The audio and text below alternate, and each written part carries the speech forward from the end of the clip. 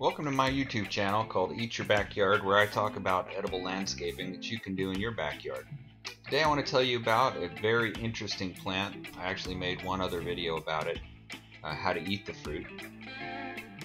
That video is also available on Eat Your Backyard. This plant has large, beautiful leaves. Some people refer to them as Swiss cheese leaves. It's native to South Central America. It has become invasive, I've heard, in Hawaii. It's called MONSTERA DELISCIOSA because it is absolutely delicious. And to me it tastes like a mix between banana and pineapple. Now the plant in this video was purchased at Walmart, believe it or not, locally where I live in Florida, for about $5, and it was a tiny little sprout with leaves not much bigger than your hand. Planted it in a wind-protected, somewhat shady area, a place that gets partial sunlight, and it did quite well. You can see in this video the fruit, which is about 2 months away from ripening. This plant is about 10 years old at this point.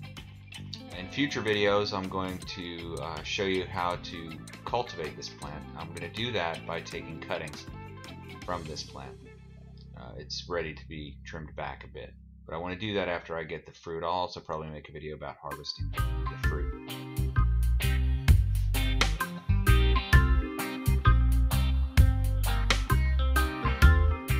This particular plant in the video has been given no special fertilization other than regular lawn fertilizer.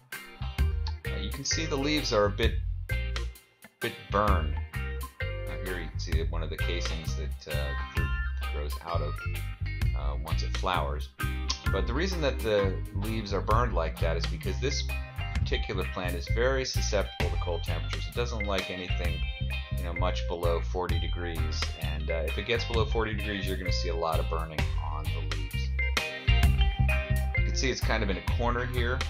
That'd be a preferred location. Some people do grow them up palm trees, and they look, I think, really great that way. That's one great way to do it. In this case, it's just growing along the ground.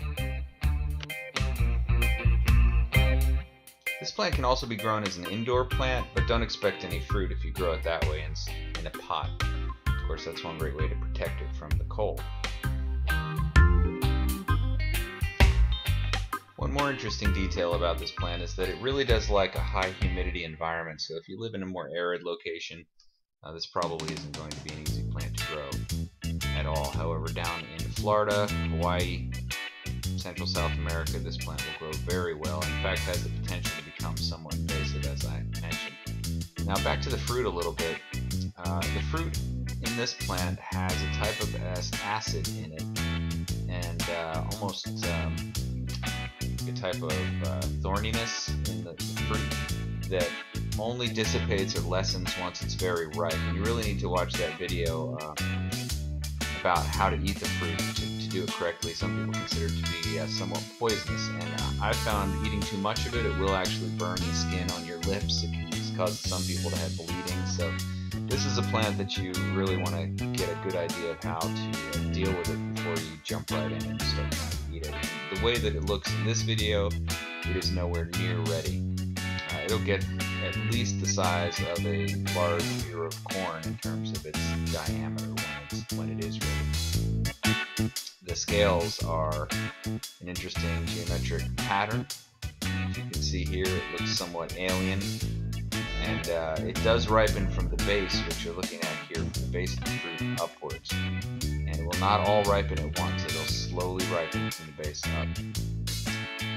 Okay, I hope you enjoyed this video, and if you did, don't forget to like it. If you'd like to see more videos like this, please subscribe to our channel, Eat Your Backyard. Thanks for watching.